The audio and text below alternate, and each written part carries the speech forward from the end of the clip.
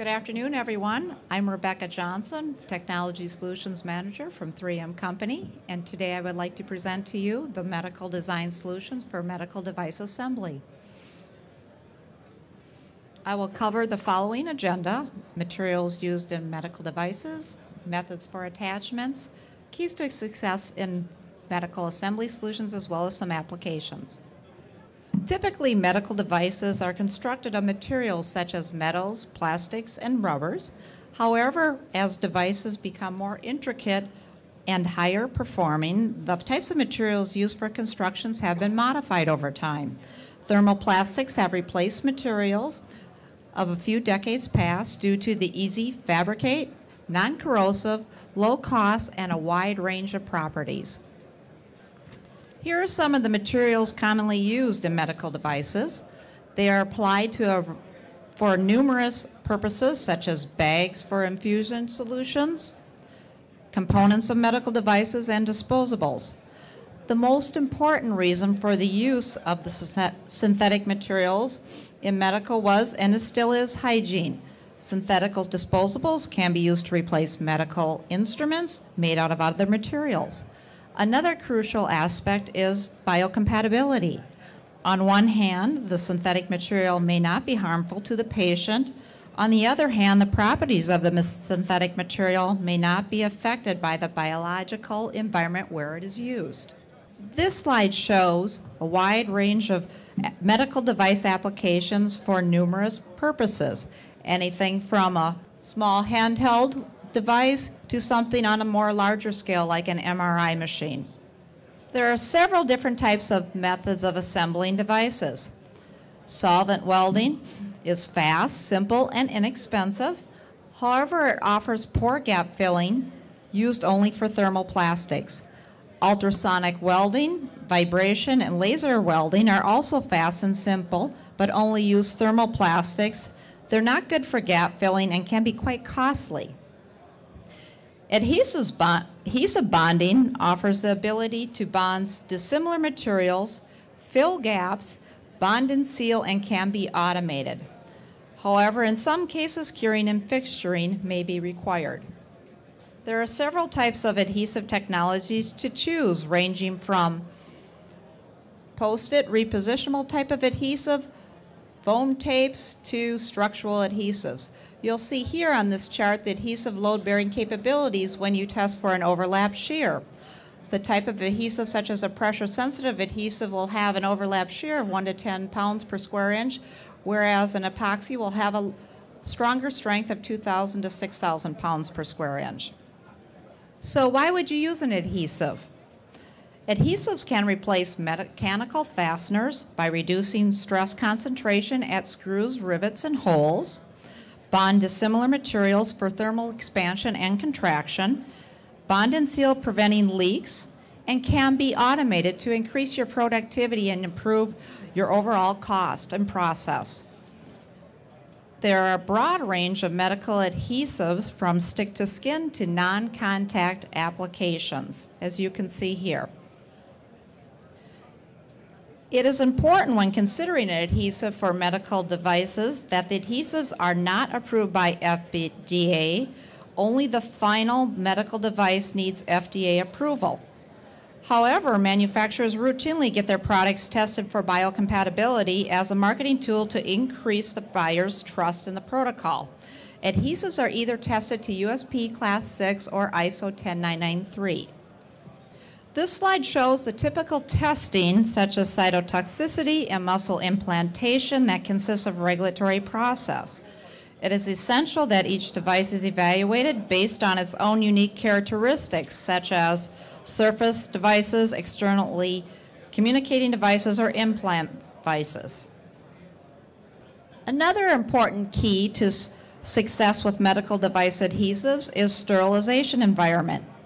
It is important to match the adhesive to the method of sterilization of the medical device and to know the number of sterilizations done during the life of the device itself.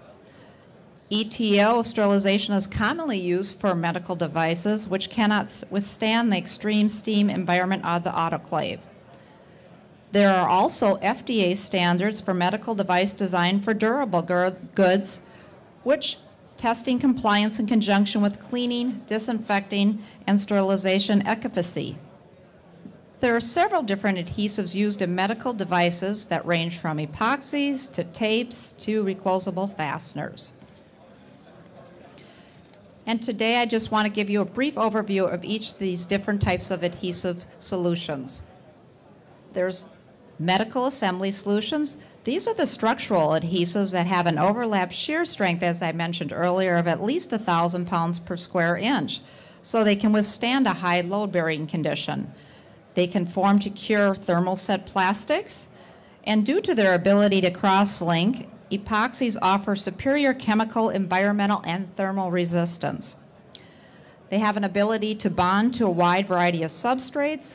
They fill large gaps and can make epoxies useful for deep suction and potting of medical components. In addition to the superior temperature resistance of this class of adhesives, makes them very suitable for requiring multiple autoclave exposures. This slide shows the overlap shear strength comparison of the epoxy adhesive and its superior performance to a rivet, a bolt, and a spot weld, and a weld.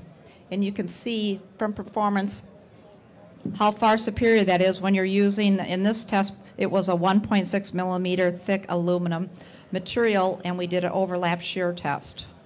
Here are a couple applications showing for medical devices using an epoxy adhesive. The one in the upper right-hand corner shows bonding a low surface energy material for a paddle for a defibrillator. Here's another application showing a temporary boot that bonds soles to boots and bumpers to rubbers. It'll also bond to a variety of other substrates such as rubbers, metals, and plastics, and more. Cyanoacrylates and light cure adhesives are other type of design solutions used for medical device. And you can see here cyanoacrylates can bond instantly. Clamping is not required. You can have them automated in the system. They're good for low surface energy plastics and elastomers with the use of a primer.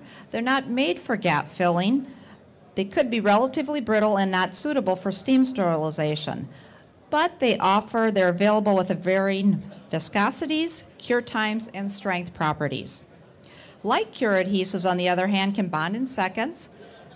Clamping often is not required. They can be automated, but the difference between a cyanoacrylate and light cure adhesive is that you're going to need the adhesive to see light or UV.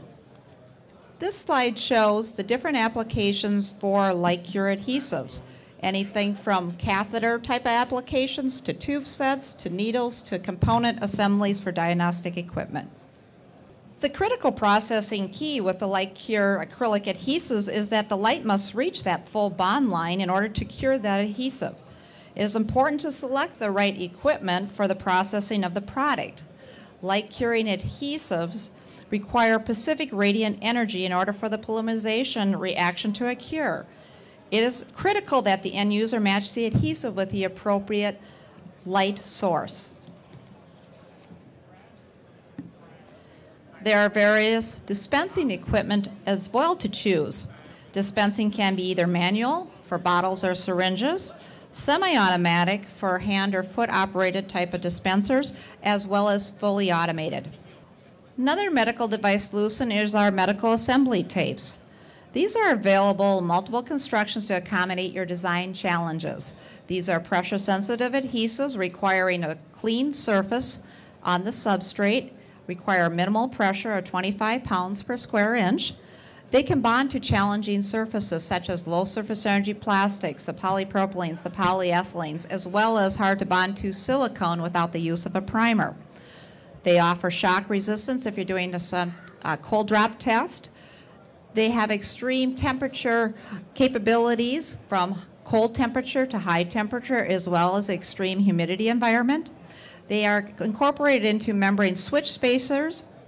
They also offer electrical and thermal conductivity features.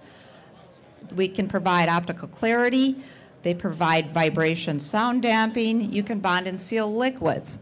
So these are going to be very durable over the life of the medical device.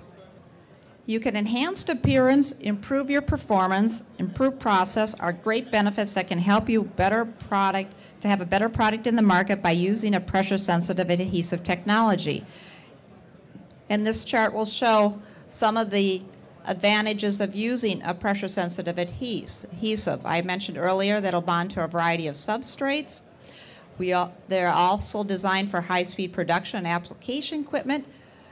Can be used for quick stick, so you don't have to wait for curing or dwelling or any type of fixturing to meet your production demands. You can be used as a third hand as well in your process to eliminate, like I said, clamps or fixtures. So there's some significant labor savings too for precision die cut type parts. This slide shows applications for the die cuts to bond, seal components throughout a device. You can use them for faceplate attachment of your medical device, gasket attachment, or even keypad assembly. There are also medical assembly label materials which carry a variety of important information from tracking to protection to security, warning, instruction, and identification. They can perform reliably for challenging conditions, to bond to hard to stick to surfaces. They can offer tampering, exposure to liquids, as well as harsh conditions of sterilizations, even steam autoclave. The last medical assembly reclosable fastener solution that I'd like to are reclosable fasteners. There are two types of reclosable fasteners. This technology is referred to as a dual lock technology, and that is it contains, if you look at mushroom-like stemmed heads that will snap to form and secure an attachment. And if you look at the lower slide here, that is another type of fastening attachment, hook and loop, where the hook and loop, which are basically stiff hooks